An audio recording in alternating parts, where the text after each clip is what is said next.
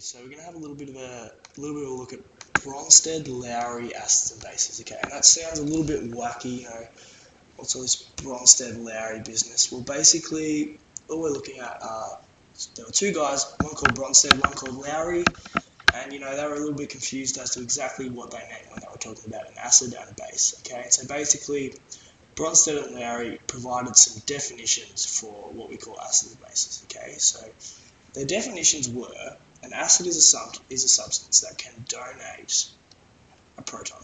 Okay, can donate a proton. We know that we can write a proton as H+. Okay, so a hydrogen atom that loses its electron is just a proton, or a H+.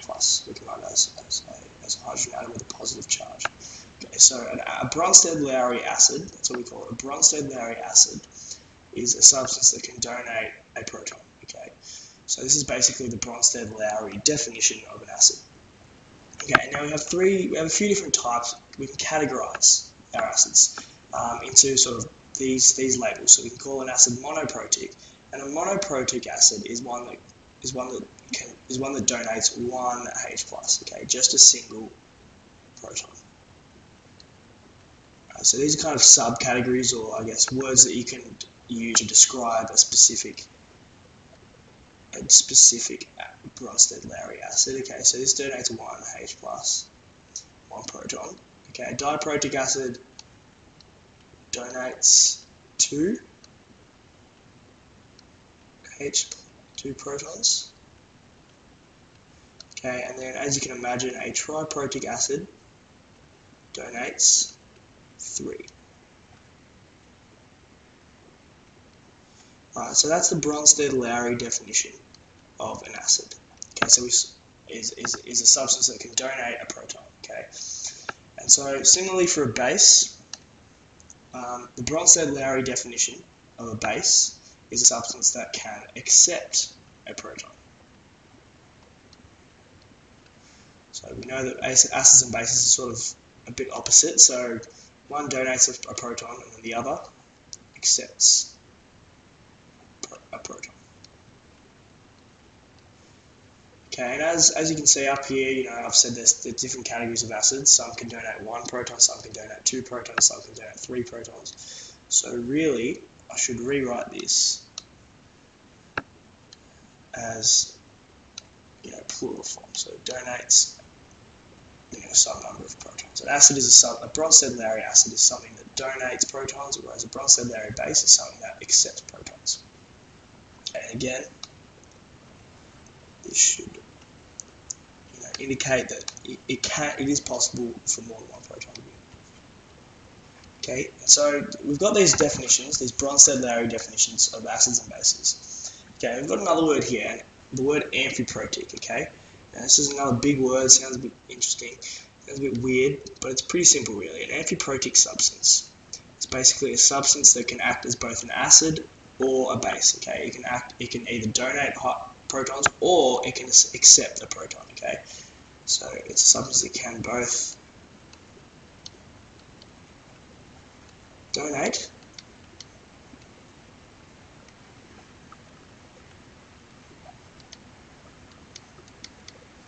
and accept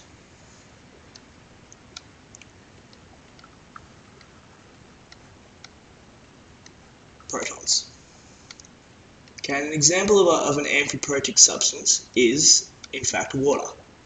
Okay, so we know. So basically, water can act as an acid or a base. It is amphiprotic. It can both donate and accept protons. Okay, and so if it wants to donate a proton, okay, it can sort of react. So water can donate a proton to another substance. So it donates a proton to another substance. What we're left with is we have H2O. So if it's donating a proton, okay, then we can write it as H2O becomes a proton and the hydroxide ion. So when water acts as an acid, it produces hydroxide. Okay, and when water acts as a base, so when water accepts a proton,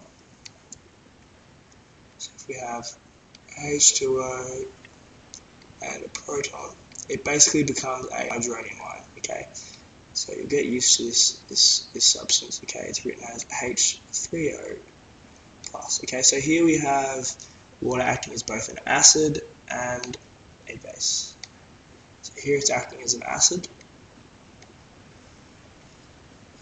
and here it's acting as a base. Okay, so therefore, for this reason, we describe water as amphiprotic. You know, it can both donate or it can either, I should be saying, it can either donate or accept a proton, or more than one proton, depending on the context. Okay, so here it can act as an acid, and it can donate a proton and turn into a trihydroxide ion. Here it acts as a base. It accepts a proton and becomes a hydronium ion, H3O+. Okay, so now we're going to have a bit of an example looking at kind of the definitions, I suppose, of, the Bronsted Lowry definitions of acid and bases.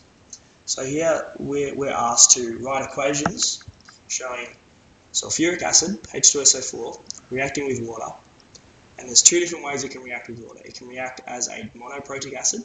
It can donate one proton, or it can act as a diprotic acid and donate 2 protons. Okay, so here we'll write the monoprotic reaction.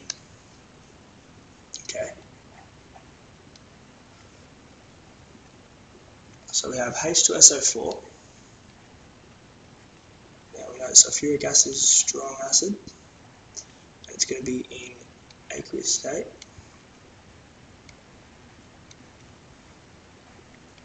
And water. Now obviously water is never aqueous, because aqueous suggests something is dissolved in water, so water is always a liquid, not always, but usually. Okay, and so if it wants to be monoprotic, okay, we're going to take one of these hydrogens in the H2SO4, one proton, okay, and we're going to donate it to the water. Okay, so if we take one proton away from the sulfuric acid, we're going to be left with HSO4 minus, so hydrogen sulfate in aqueous state. And if the water accepts this proton, then we're going to have a hydronium ion, as shown above. Okay, so here's what's basically happening. Okay, the sulfuric acid is losing a proton and becoming hydrogen sulfate ion. Okay, and then the water is gaining this proton. So this water is gaining a proton and becoming a hydronium ion, as we've shown in this pink equation above here. Okay, so that is sulfuric acid acting as a monoprotic acid. Okay, now we want to do a diprotic acid. Okay, then we will again have the same reactants.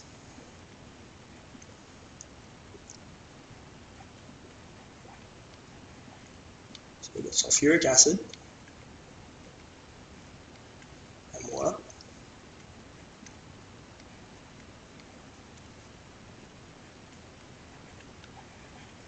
Okay, so now because it's donating because sulfuric acid is acting as a diprotic acid, okay, it's donating 2 protons. Okay, so what we're left with once it's donated the 2 protons is a sulfate ion.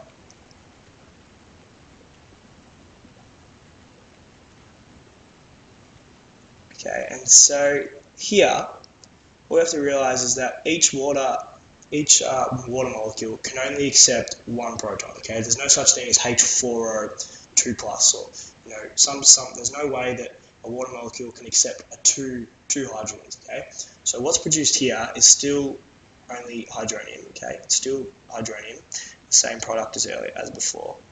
Okay, but what happens is that because the sulfuric acid is now donating 2 protons instead of 1. Okay, so we need to balance this out. Okay, and to do that, basically each molecule of sulfuric acid is donating 2 protons, okay, and becoming a sulfate ion. And so because we know that water is going to hydronium, okay, each molecule of sulfuric acid must be creating 2 hydronium ions, okay? So one molecule of sulfuric acid donates 2 protons, okay, and each of those protons react with 1 water molecule, okay? So therefore, each molecule of sulfuric acid, okay, reacts with 2 water molecules and produces 2 hydronium ions, okay? Now, you can work this out sort of through that logic where we know that sulfuric acid is donating 2 protons, okay? And so there must be 2 water molecules to receive those 2 protons. And so therefore, 2 hydronium ions will be produced. Or we can look at it by simple balancing, okay? Now that this is balanced, we've got 6 hydrogens on the left, 6 on the right, okay? Before we had the 2 in here, we had 4 hydrogens here and 3 hydrogens here, okay? And that didn't work, you know. So we had to balance. We could have just looked at it mathematically and gone through each element in the equation and worked out how to balance it. Or we can use our logic and realize that sulfuric acid is acting as a diprotic acid and donating 2 hydrogen atoms or ions, 2 protons. So the sulfuric acid is donating 2 protons, and each of those protons is being sort of accepted by 1 water molecule. Okay, so therefore the ratio between the diprotic acid and the water is 1 to 2. And so these are the 2 equations that we want, and the top equation shows sulfuric acid reacting as a monoprotic acid. Okay, and that's all well and good. And the bottom equation shows sulfuric acid acting as a diprotic acid. Okay, so there we have our definition, our Bronsted Lowry definitions of acids and bases. Okay, and a bit of a discussion of what it means to be amphiprotic, and thus we can, from that information, we've shown you how to write an equation for sulfuric acid reacting as both a monoprotic acid and a diprotic acid.